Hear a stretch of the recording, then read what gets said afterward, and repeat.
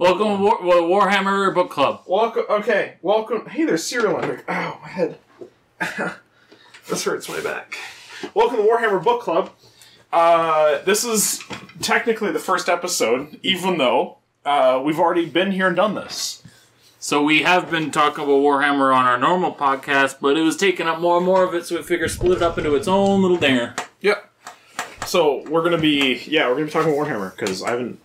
So we've all been making our way through the Horus Heresy books.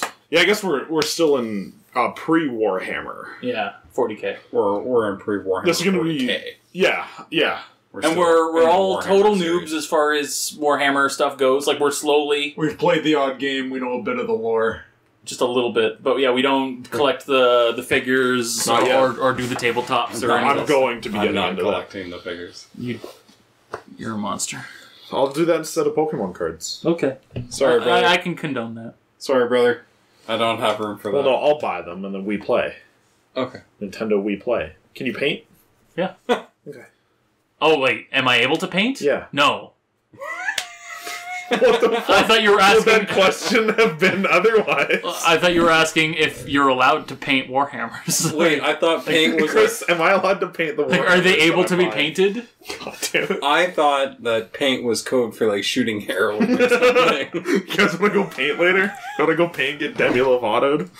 Oh. Alright, I'm sorry. She didn't die from that, did she? I don't. Wouldn't matter anyway. I It's don't still care. funny. Welcome to Warhammer Podcast. I've been listening, because I do audiobooks, because I... Chris is weird. He likes some to listen weird... to them. I've been listening to Fulgrim. And I'm about halfway through, probably, and that book's slow. It is the worst book in the series so far. I don't hate it, but it is slow. It's the worst. It's not bad. Yes, yeah, it's still a decent book, but it is the worst of the ones I've listened to so far. So I've done... Is this still a just kind of loafing? Sorry to... Doesn't matter. We'll Okay. fix it in post. Okay. Post Sorry. effects. It just dawned on me that it was We, still... I don't know what we're going to call this yet. The Warhammer Book Club. The Warhammer Book Club. It's been decided. Alright. Yeah, we'll need to make an image somehow at some point. I think I have a program. Cool. I unsubbed from Adobe because they can eat my asshole. Did I tell you how And hard you'd it let was them. to unsub from Adobe? How hard? I had to like get into like support with somebody to be like, can I unsubscribe? And they're like, check out this other package we have. And I'm like, alright, that's how this is going to be. Okay. But what if I Unsub unsubscribe, me. though? What? Like you... Oh, yeah. What if I just unsubscribe, though? I should have been like that. But I got But aggressive. we have this great package. It's like... Yeah, though. Yeah, your package gave my asshole.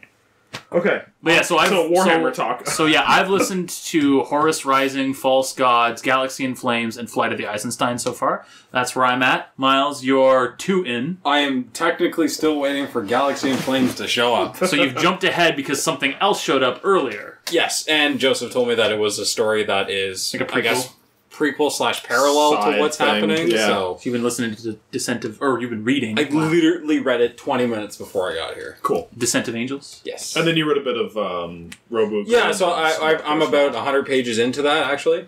And it's just covering the purging of orcs on Thoas. Thoas? Is that how you I say don't it? know what the word is. Thoas. How do you spell it? Thoas. Thoas. Thoas. Thoas.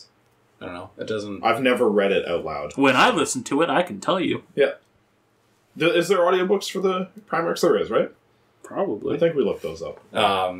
Yeah. No, it's pretty cool. It's just all about Guilliman. Guilliman is And, the Primarch of the Ultramarines. And Wait, he's not the Primarch of Ghosts? Don't. And I now realize when we initially talked about him, like maybe why Horus was so Scared of... to be like, I'm gonna make sure that they're there so that I can get rid of them. Like At before the his point- betrayal is known, like Yeah, maneuver like- them. Yeah, That at the makes point of the sense. story where we are collectively, as far as we've gotten, Horus has sent off Sanguinius and Guilliman to other things because he knows that they're never going to fight with him. I think he was sending Sanguinius off in hopes that he falls to a demon god there. Who knows what's going to happen? Or not a demon god, a demon prince. But who knows what's actually going to happen there. I have no idea. But I have a strong suspicion Sanguinius does not fall to chaos because he seems really fucking Noble. yeah. He is noble. Very noble. Yeah. So. And Descent of Angels, what's that been about so far? Well, so it just I'm only in the prelude because it was 20 minutes of reading. Yeah. Basically, it just covers like even though they have power armor and they have chain swords, It's very like small power armor. Like they're human-sized people. yeah. Power Armor Junior. They're not Astartes. They're not, but they're like some. Are they Get Starties? Some civilization that was before them, or their first, the first people on the planet at least, had power armor of some sort, obviously. From an STC, probably. Well, yeah, so the human race scattered about before the Astartes were even a thing, before the Emperor was even a thing, and then there was the Age of Strife, where the warp got really bad and started messing things up. And people couldn't reach each other? Like everyone got isolated? Yeah. But humans were already starting to go to other solar systems, and it would just take generations and generations for it to happen. They were sending entire ships over there. Generation fleets, yeah. And then they would break those down, and that would become assets and stuff for living on these planets. So it's still a bit of a blur to me. I don't know much about it, because I haven't seen it in a book yet. Basically, the prelude has just been like, it's been 5,000 years on the Caliban is the planet. Yeah, some of them aren't even sure if Terra even exists. Yeah, like it's so long. Yeah. So, but then it seems like it's a very like dark, or I don't know, Dark Age fan. Yeah, it's a like, weird mix of like science fiction, like futuristic sci-fi power armor, and like Knights of the Round Table, King Arthur ass bullshit, which is fantastic. Yeah, it's yeah, a jump from the other stories. Yeah, and it's already introduced the Primarch, which is Lionel Johnson. Oh, it's so cool. Lionel Johnson. And they found him. He was just a wild man living in the woods and stuff. And he they said in a matter of days after bringing him in, he learned language, he learned everything, and he was just this amazing person. He just became the like boss. 2 days. Yeah. Because that's just how Mafia works. Yeah, because I think the prelude talked about like I'm not too far. They were kind of scattered about, and there was like different factions and there were wars going on between them and conflict. But in the middle of the forests of Caliban, there was these like great beasts that would take like a ton of soldiers to fight up against, and probably not even win. Yeah, like they would lose entire hunting parties to these things. And Lionel Johnson beat the fuck out of them with his bare hands out in the woods, like super fucking badass. Yeah. What it had said so far was that they were.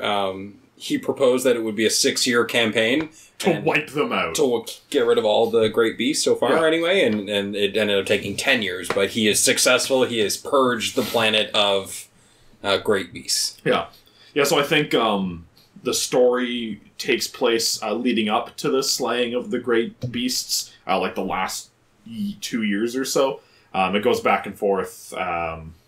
I guess it doesn't really go back and forth. It's one character's perspective the whole time, which is very unique. I don't think any of the other books have been just one character. Wait, Descent of Angels is only from one dude? Yeah, it's from one guy's perspective. Oh, cool. All the other ones... I was going to say it hasn't introduced him. I guess... Okay. What I've read too so Eisenstein... Oh, it was all Garrow, wasn't it? Was it? It didn't cover any of the Remembrancers from their perspective. I'm trying to remember now. Yeah, I don't think Eisenstein jumped at all. I might have jumped to Action Cruise. I think it was just Garrow. That's cool. So I feel like those are the most concise stories. Yeah. Right now I'm reading Mechanicum, and it's jumping between 5 different characters. Before you dive into Mechanicum, that's all I'll say about Fulgrim without because Miles is going to get to that at some point and read that. So well, I intend to as soon as Galaxy and Flames gets here. That book, it's man, the Emperor's Children are a bunch of shitheads. Yeah. They are the worst Legion with the worst Primarch, is all I'll really say there. And also, is Solomon just discount Loken? Is that Okay. Yeah.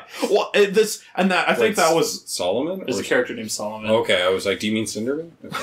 I felt like the entire time I was reading Fulgrim, I was like, this is just a budget version. Like, this is your Walmart brand version. This is like the trilogy leading up to it, essentially. Yeah, it's like you took Horus Rising, False Gods, and Galaxy in Flames and combined them all into one book about different people, and a bit worse. Yes. Yeah, because the... it's not bad, mind you, but it is...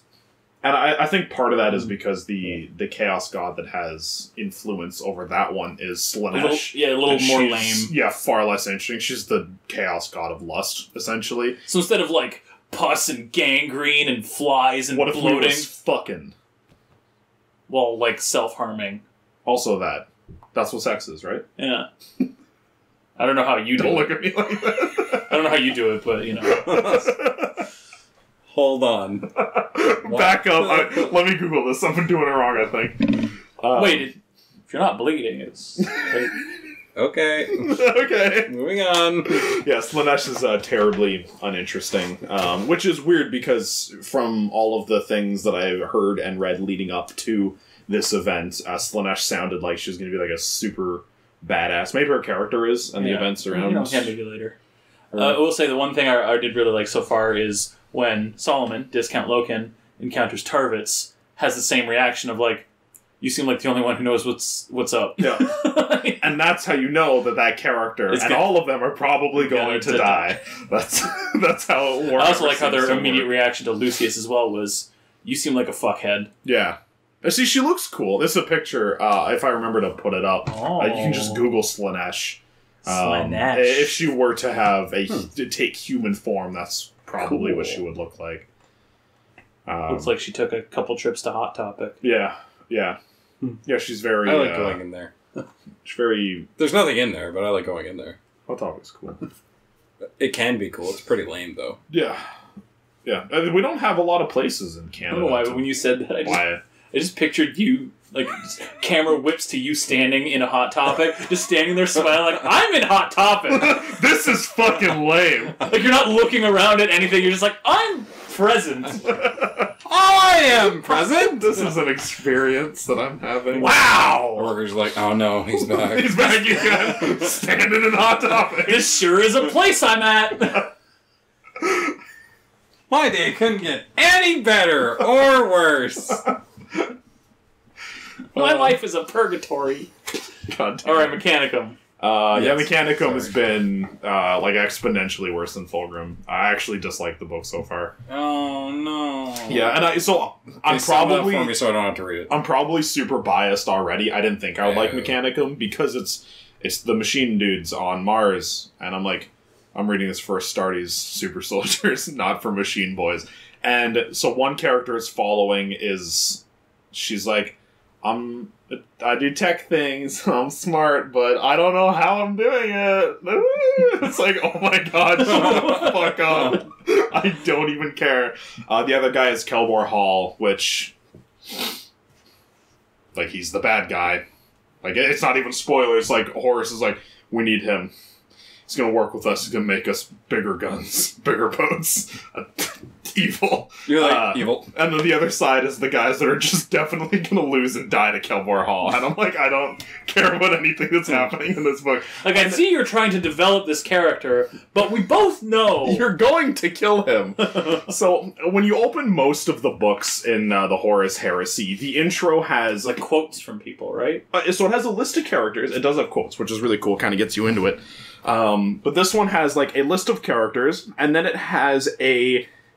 like, what their job is. And it's like Astartes, Lord Commander, Primarch, whatever. So I opened this, and it says, Kelbor Hall, Fabricator General of Mars, Forge Master of Olympus Mons. Okay. Cain, Fabricator Locum of Mars, Forge Master of Mundus Oculum. Don't know what that means. Urtzi Malevinus, Forge Master of Mars. Lucas Crump, Forge Master of Mundus Gamma. Regulus, Mechanicus Representative of Horus Lupercal. Ambassador Malgator. Wait, say Regulus? Okay, yeah, I recognize him. Yeah. That's a name. Mechanicum Representative to Terra. And I'm reading through all these, and it's like, Princeps of the Warlord, Victorix Magna, That has Princeps to be of the Warlord, Titan. Tharsis Hastus, Knights or Titans, because they all have to be Princeps. And I'm reading through this, I'm like, I don't know what half these words are, and then when you finally do realize who these people are, you know that he's gonna die, he's gonna die, he's gonna die, he's gonna die, because that's been the pattern thus far, and why would they break it now? And that's fine, if they do a good job of kind of making you care about the characters, but I don't give a fuck about any of them, like, it's just, you have say to... it's been bouncing between the 5 people? Maybe it's been 3 or 4, and I'm just mixing them all up now. I couldn't tell you. Yeah. But yeah, no, so there's been events happening and things popping off, and I've just been like, okay, this guy fought in this thing? Okay, sure. And it was like, yeah, the big explosion went off. But he lived, and I was like, well, there's nothing to say he lived? And his robot's destroyed, and it's like, which robot was he in? What is happening? Is he in the one with the guns? So is there like a swords? war for Mars happening? Not open conflict. I think it ends in open conflict with Kelbor Hall taking over all of Mars, essentially, and feeding... Kind of weird that this would all happen literally under the nose of the Emperor. You know, just a hop, skip, and a jump. So the Earth Emperor is hasn't... right there. Emperor hasn't been to Mars in 200 years. He's like right next door. He has a lot of people that he thought he trusted feeding him information about this. And I think... So this is why I think Rogel Dorn's going to end up dying. Because there's a lot of people on the inside. How's Rogel Dorn going to stop the outside and the inside? So... And then the Emperor... By being a badass. Because putting his shields up. I know there's a part, I don't know if it's prior to this or if it leads to this, where like some Chaos Gods are getting a little too close, and the Emperor just literally steps into the warp with like a flaming blade and starts killing things. I don't know when that happens, but I know it's a sequence that happens. So, see if that's leading up to this or if it's a prior thing. If we don't read it in these books, I'll have to find that passage that it's from. It might have been in this book, actually. I like if it was a case of Horus gets to the Emperor, and it's like, why are you doing this, son? And it's like, well, because of all these reasons, for personal ones, but also, like, everything you're doing is messing up stuff in the warp. They're angry. And he's like, oh, they're angry with what I've been doing. Hold on. Like, just, like pulls open reality, steps through, and just starts swinging at purple mist and blowing everything up. Absolutely glorious. Or just like, what are you doing? He's like, hold on, son, 1 second. I'm fixing the warp. So yeah, there's another character that dies during the Istvan 5 part, and like the spirit of that character is fighting with him in the warp. So I guess it's got to happen after. That's the timeline. So we got that to look forward to. There are a lot of books to go through. 51 in total right now. And there's at least a couple of them that aren't actually one book, but like... Yeah, we got like Tales of Heresy, The Silent War, and War Without End, I believe, that are all just a collection of short stories leading up to it. Those might be ones I should just buy in physical form, but if I start getting some, I'm going to want all of them. I know, I need to buy all the books that are there, and there's not enough for both of us. It's a little challenging to find. Like, some of the books I can't find. Yeah. Yeah, I've been doing audiobooks, and it's been smooth sailing for me. Audible seems to have them all. We were looking into, like, beyond Horus Heresy, into the 40k stuff. Seems to be no audiobooks of, like, any of them. Which there's none on Audible, at least. Black Library seems to have a collection of them. In, like, French.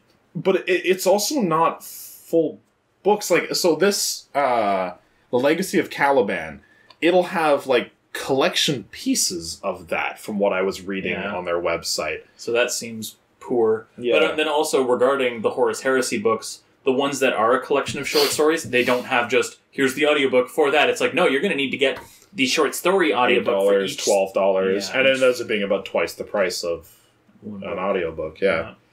So we'll see how that pans out. Reluctant, but... Or me and Miles read them and fill you in. Yeah. Whatever works. But yeah, you could just buy the books. They're $12 each, I think, on average. Mm-hmm. So, yeah. Start a collection. I want to have them all. I'm getting there. I think I have 25, about half. So how many of them have you been ordering like into like a store for pickup versus just right to your door? I've ordered about half. I have 6 more coming right now. Like to your door? Yeah. Okay. And then I'm going to be going to Chapters tomorrow to find more. Because there's a few that are just impossible to find. I've been trying to find Age of Darkness, and it does not exist. But that's a collection of short stories, so I'm not heartbroken. Also, there's some books, like there was one that was talking about a psyker who had a vision or something, and has to go against all odds and see the Emperor, and it's like, I don't give a fuck. What are the Astartes around her doing? Because I want to see. Probably dying. I'm here for the war and the death and the and I certainly don't mind I don't mind reading about the cool like political background stuff that's going on, but when it comes to like one psyker's adventure across the universe, I'm like, nah, one man on a mission, one man, one machine. It's so silly, and they can like. If Garrow hadn't have been an Astartes, I still would have been interested. Yeah. Just not as. Yeah. So. And Astartes with a peg leg. Yeah, yeah. Say pangling? Yep. Pangling. With a peg leg. Oh, with a peg leg, yeah. Oh my god, a penguin with a peg leg? Pangling, peg leg. Just like... Mrs. Obama, get down! Oh, Christ. That'll probably do it for this week, eh? Or do you have more to talk about for Mechanicum? No, I'm going to finish Mechanicum and then, I guess, jump straight to, assuming I have it in time, Nemesis. Because we're going to skip the short story stuff for now, I think. Okay. So yeah, what we have been doing so far is recapping the events of the books sort of chronologically. And we're probably going to keep doing that. Yeah. It's just, we're waiting on Galaxy in Flames to show up for Miles. Yeah. Yeah. I technically ordered it first, and it didn't show up. He got the Descent of Angels and Flight of the Eisenstein before Galaxy in Flames. So I guess, assuming Galaxy in Flames doesn't show up tomorrow, might as well just read Descent of Angels. And then get Galaxy Have in you read Flames. Descent of it? No. No, I have about 7 or 8 hours left to go of Fulgrim. Yeah, we're going to be doing like spoiler talk, but up to what the latest person has read. So we've all read the same content. Yeah. Yeah. Sorry, again. No, that's fine. I don't. It's Delivery Boys. Well, and then I didn't have a lot of time to begin with, but now I'm making more time, so I'm the reason that we're holding up. So I apologize. Yeah. I think we're all going at a pace. Yeah. I have to like sit down and bring myself to read Mechanicum. Well, and that's the thing with... and the Diablo season is starting, like, out of Warhammer talk, the Diablo season's starting soon. I'm not going to be reading Warhammer that week. The thing for me, too, was as I was ramping up into the books, going from Horus Rising to False Gods to Galaxy in Flames, this trilogy of one after another, I was getting more and more into it, and it's like, I'm going to listen to it, like, off... Is that just online? Is that the whole book? Shh. Oh, you found a place you could read Galaxy in Flames? Well, it's just a PDF. Cool. I mean, if you got to do what you got to do, like you've already paid for the book, it's coming. Like you're, whatever. It didn't even dawn on me to try this. God, that's gonna be hard to read. Anyway, I can't read off of a phone screen. So continue. So I've mostly been listening to the audiobooks on my commute. I'll start reading. Right, so I get about a half hour there, half hour back, so about an hour a day. Yeah. But with the original trilogy of books, and including Eisenstein, I was getting so into it where it's just like, I'd get home and it's like, well, I'm going to keep listening. This is awesome what's happening. And then I'd turn it off after about another hour, maybe. So I was making advanced progress. With Fulgrim, I'm back to just, I'll listen to it when I'm driving. Yeah. Yeah. Yeah, because some of the books, I think generally we're interested in kind of the same stuff. Like, obviously, complexity of the story is fine, but it has to be interesting. Like, it ends up with Galaxy in Flames covering so many characters and things happening, but I'm interested in all of it. And then Flight of the Eisenstein leads off of that. And then Fulgrim is just like, here's a handful of characters I don't give a fuck And it's weird. I found myself kind of tuning out almost any time they initiate, like, a big, war-scale conflict with an alien race that isn't important because does not exist in 40K. Yes. You know what I mean? Yeah. It's like, I think in none of the books we've read so far, they've made references to Eldar and orcs and stuff like that, but they've never covered a conflict with any of... Oh, yeah. Like a real-time in the book. You know what I mean? It's always like, oh, it's the learnin, it's the megarachnid. It's like, oh yeah, these one-off species that get extincted and don't matter.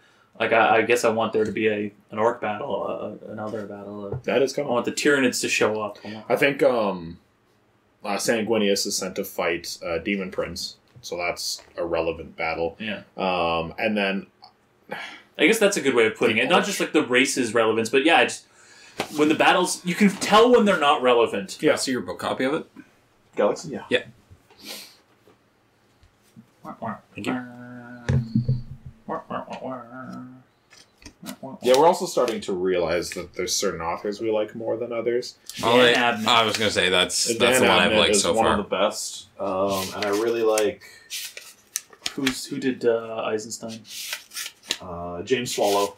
And then Graham McNeil's the one that did False Gods, Fulgrim, and Mechanicum. Yeah, so Graham McNeil. Maybe the weakest. The False Gods was pretty good. The False Gods was my favorite of the trilogy. Yeah. But he tends to spend a lot of time describing things that. Doing okay, buddy? A lot of times describing things that maybe don't need it. Aren't as interesting to me. Or so I found Dan Abnett. He would describe things a lot in meticulous detail, but in less of a "this is what it was" and more "I'm going to describe aspects of it." It was more of a show don't tell type writing style. And it was I've noticed like one example Graham McNeil would say and this room was this hot, and okay, cool. They would do this and blah blah blah, and then Dan Abnett would be like, and the character felt the surface of the sun. Yeah. he would say what the character was feeling, because I want to see the character's perspective. I feel like oftentimes with Graham's stuff, it'll be here. I don't know if I'm saying his name right. Graham. Graham. Yeah. Graham. Graham. It'll be like, here's the environment, and now here's character stuff, rather than mixing it together. And it kind of pulls me out of it. It seems to be the full book, which is nice. It's at 158 pages, but it's different in a PDF. It's obviously not. Different font size, I'm sure. Yeah. So, cool. I'll start reading that until Galaxy in Flames shows up. Yeah. Then I'll read you have a bitch trying to line up where you are in the... Just go by chapters. I'll fucking figure it out. Chapters it be. All right. So next week will be... I will, now that I have that, I will have... Start advancing in Galaxy and Flames. I might have the whole book read by the time we party up. Yeah. With that PDF thing, was there an option to make the background black and the text white? Don't know. Because that would make it a heck of a lot. Yeah, I can't read on my phone screen anymore. I used to all the time, but it hurts my eyes. I can. Let me see. There was a while where I was trying to get into ebooks on my phone or whatever, and I just it doesn't hurt my eyes necessarily or anything. I just can't. It's one of those things be where interested. I don't know. I'll be reading a book and I'll be like, oh, let's check my emails. Let's check Reddit. Let's check anything. But then I stop reading. But when I'm holding a book, I'm like, no, I'm holding the book and reading the book. I can put my phone down and don't touch it until I'm done reading. Generally. All right. All right. Yeah, that's the end of. That's the first, but technically whatever the sixth. I don't know. Yeah. Okay, so we're going to try and maybe get our talks that we did before as part of the main podcast. Yeah. Separate them out and put them. Yeah, so this will be episode 1. Those will be prequel. Yeah. Memes. Prequel memes. Cool. Tune in next week for the exciting adventures of Galaxy in Flames. Yeah. As we discuss. If you want to read along with us, good luck with that figuring out. Because we don't even know what we're reading. Yeah, sorry lads. I should have thought of that before. There's a PDF for everything on the internet. I don't know why I didn't think of that. I didn't think right of it. now. I'm usually smart sometimes. I'm usually smart sometimes. No. What? Are we fighting? Are we best friends? Alright, it's the end of the Smooth Butts. Warhammer Corner.